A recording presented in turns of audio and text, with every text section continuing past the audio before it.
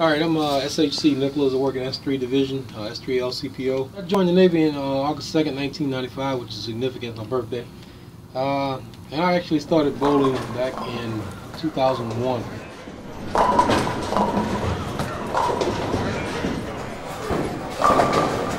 Thanks to my mother-in-law.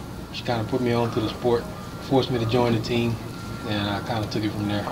Around 2004, and I bought my actual first personalized bowling ball. When I realized that you can let the ball do the work before you do. You never know what's going to happen when you walk in the bowling alley. Every lane, they're all different, believe me. Storm United, which is a bowling company in Seattle, they made contact and asked if I was interested in being sponsored by their company to wear their products, and eventually turned to the Professional Bowlers Association.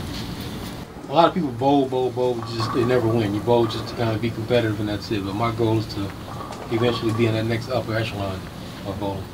Practice. Because I know we know what that means, but at the same time it's a true statement.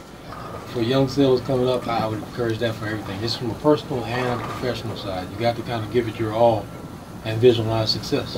You have to. Otherwise you won't get anywhere.